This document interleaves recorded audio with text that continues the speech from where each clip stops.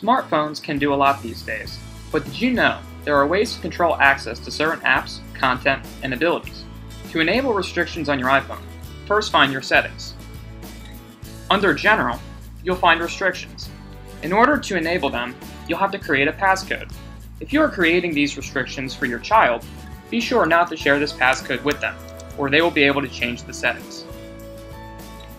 When you disallow any of the apps listed here, they won't appear at all on the home screen. You can also restrict the ability to install or delete apps, or make purchases within them. In this section, you can set ratings for content based on the system of the country you are choosing.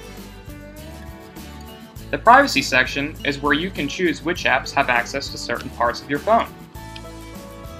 Items in this section can be changed in other parts of your settings.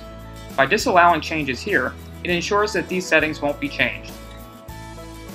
Finally, in the Game Center, you can turn off access to multiplayer games and the ability to add friends.